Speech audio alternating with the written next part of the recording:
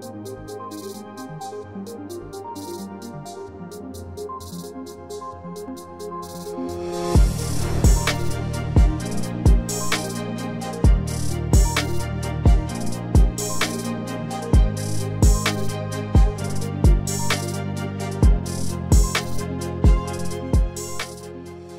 I want to start my session by being thankful. Thankful for having this event in person and seeing everyone here. And also want to thank Tuloka for arranging this event and for Meta for hosting us. This is totally not obvious for us. And also for people back home, so don't think that we forgot about you. The DagsHub team got your back. So it's going to be also interactive for you. So every time that you're going to see the Office GIF on the slides, just raise your hand, and Dean backstage is going to see it, and he's going to draw 3 amazing full packages of our swag, and we're going to ship it directly to your home. So stay tuned. Even if it's abroad? Huh? Even if it's abroad? All over the world. Okay. We're reaching everywhere. Thank you. So our session today is going to deal with notebook to production. And what do I even mean by that? So we're going to learn how we can reduce the iteration time between the initial prototyping using notebooks to deploying our model to production. And we're going to use various MLOps tools and techniques to do so. I'm Barazida. I'm a data scientist at DagsHub. And I think the best one-liner to describe what DagsHub is doing is basically building the GitHub for machine learning. So we all love GitHub, and we think it's great. But what we're doing, we're basically integrating powerful open source tools into the platform and adding a unique Git flow layer on top of it to enable you to collaborate together more efficiently.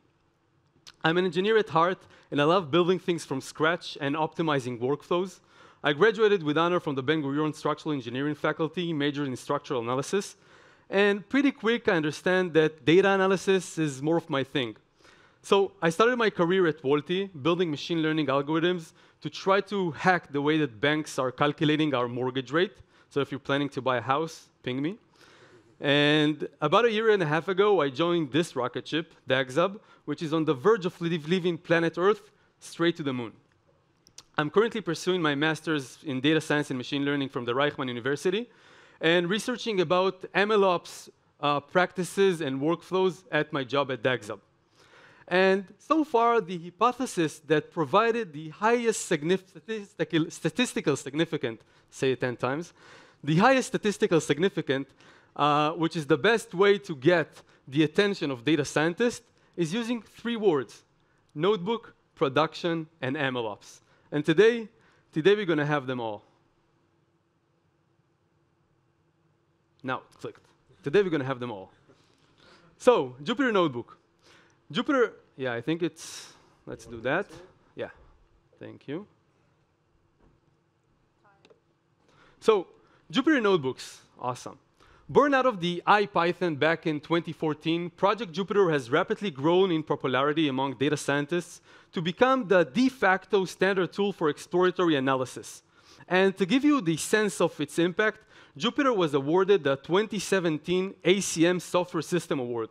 It's a prestige honor that they share with Java, Unix, and the web. Not Web 3, but just the web.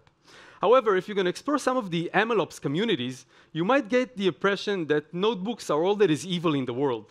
And they might have a point. I need to click stronger. Oh, Meta, you're flexing.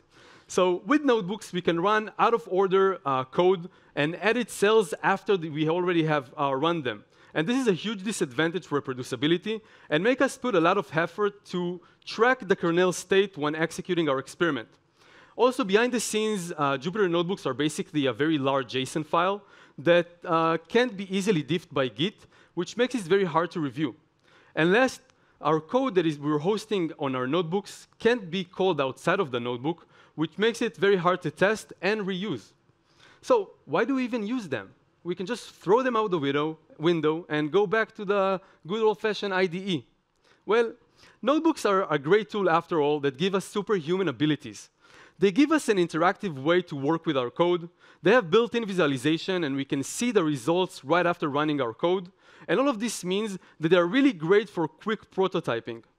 And now that we agree that notebooks are really great, how can we make our use of them more efficient and reduce the drawbacks that they have?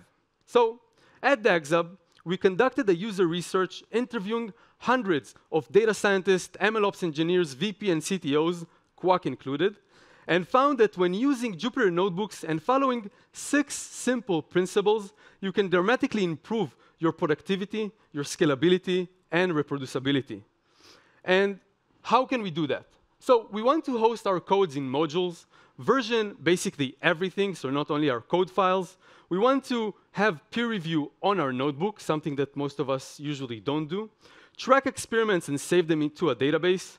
Use task-oriented notebooks, and track our environment settings. So how does it really look in practice? Let's take a common scenario and examine it. And in our use case, your team lead just got off the phone with the CEO, and there's a new project in the funnel, Save the Planet. Surprisingly, the CEO wants it in production by the end of the week. It's a freaking game changer. So you roll up your sleeves, you put on your headset, you find the perfect gem for the task, and you open your desktop and you go get some coffee. No, I'm kidding. You're probably gonna download your dataset to your local machine, open a new notebook, and start exploring it. But hold your horses, cowboys. This is not your first rodeo. You already created a one-of-a-kind, never-heard-of data analysis plots. But where are they? So you start firing up notebooks, scrolling through dozens of cells and outputs, looking for the one function that fits your need. But although witnessing the outstanding work we did a few months back, it's highly time-consuming. And we want an easy way to search for old code and reuse it. And this, among other things, is a very good reason to move our code to modules. So after getting our initial piece of code to do what it was designed to do, we refactor it into Python functions that doesn't rely on any global variable and takes everything as argument. And this will unlock a world of opportunities for us. First of all, we can run unit tests, because now we can call our code outside of the notebook. Secondly, we're going to stay dry. And in Israel, it's very easy, but apparently when writing code is not. So now we don't repeat ourselves when we're opening a new project. And last, we can use static code analysis tools to flag programming errors and bugs. And this is amazing. So now we can move faster without breaking anything. Sorry for saying it at Meta, but you can move fast without breaking anything. And we can start exploring our data.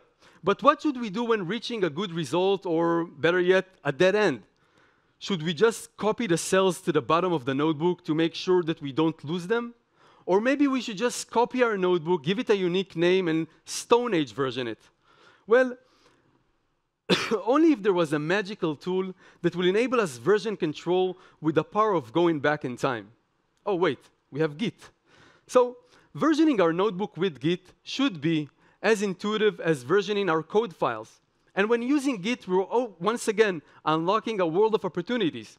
We can hypothesize in the isolated environment, recover previous work, use standard CI/CD tools, and the list just goes on and on. But wait, are we developing software project or a data science project? Remember, we have along to our code also data, models, and pipelines. And in most cases, the version of our non-code components is the focal point of the experiment.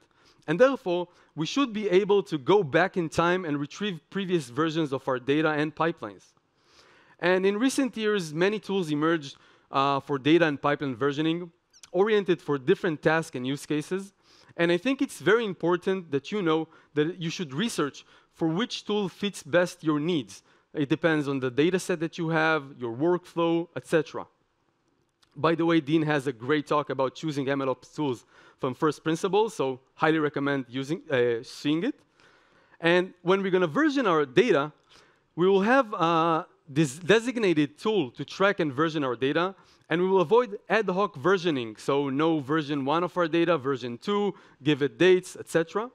We'll also be able to share our data between team members in a standard way and not sharing it over Slack or an S3 bucket. And most importantly, we'll be able to reproduce our results with a click of a button. And let's see if it works.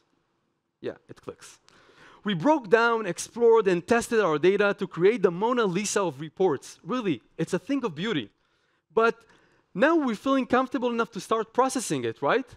But what if we missed something?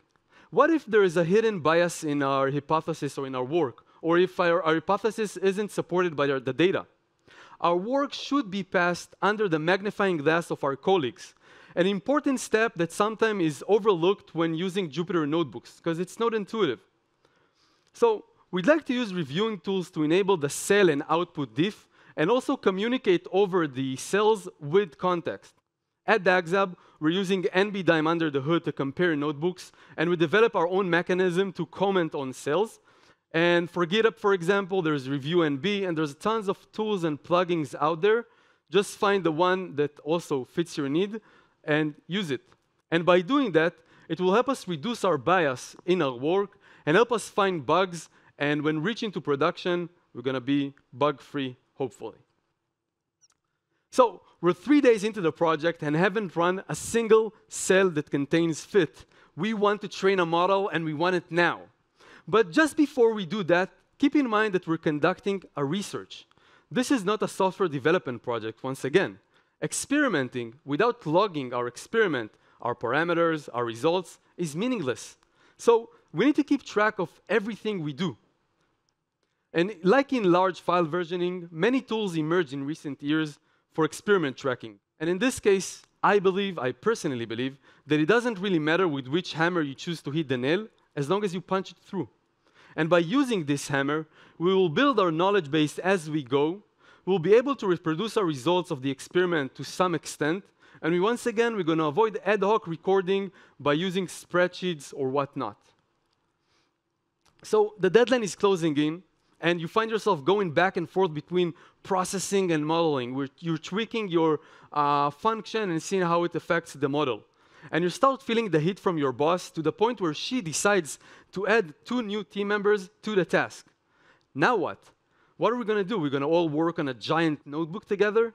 OK, so Dean, you're going to take cells 1 to 30, and in Bar, you're going to take cells 30 to 40, and I'm going to take 50 and above. But hold on, in Bar, don't run cell 14, because it takes forever to run. Let's skip the output. Well, this is not the proper way to collaborate together, we can all agree on. This is why we want a designated notebook per task from the get-go. We want to use the same notebook. And by doing that, we will be able to scale up and down by increasing the woman or man power on the task. We will make our notebook easier to review and maintain, and we will have a clear structure to our project. And this is important for onboarding, which will help new team members go and join the task that we're working on. OK, so we're 6 hours before the deadline, and we have one last training we need to run. But the person in charge of modeling called in sick. Oh my God, I just wish this week to be over. So you connect to your favorite cloud provider, no such thing, and you fire a monster machine, pull the latest version of the notebook, and run all cells. We got this. Oh, wait, what's going on? Error retrieving driver version. Oh, come on. Now we didn't use the proper kernel or the proper TensorFlow version that supports the driver that we're using. So this is why our notebooks needs to be reproducible. Anyone on the team should be able to take your notebook, rerun it with the same input, and get the same output. And this is why we want to keep track of our environment setup. And in other words, it means requirement.txt. But I will take it another step and say that we should containerize our notebook when we work on them in a way that will prevent us or ensure that we're working on an isolated environment that don't require any OS-level dependencies. And by doing that, it will enable us reproducibility by anyone on the team. We'll be able to pick up the project from where the other team member left it, and the end of the machine, the MLOps or the ML engineer team, to put it in production will be much more easier and complete. So we reach to the end, and now that we know that we need to host our code in modules, version everything, so not only our code files, because we remember that we have also data, pipelines, and experiments. We want to have a peer review, because this is something that is important and we usually neglect when using Jupyter Notebooks. We want to track our experiments. We want to use task-oriented notebooks, so we won't have this gigantic notebook that we can't collaborate on. And we want to track environment setups. So you can incorporate those 6 pretty easy principles to your workflow starting today. And it will help you move faster to production without breaking anything on the way, and make sure that you don't have buggy code, long processing, and you can able to scale your work on the project. I want to thank you all for joining me today and helping me save the planet. It was a hard task, but we're in the process of doing that. Feel free to follow, connect, DM, whatever. More than I would love to connect, I would love to learn about your use case and your workflow and the tool that you're using. So any platform will be awesome. And yeah, this we generated with DALL-E. This is crazy. Thank you all for joining, and have a safe drive.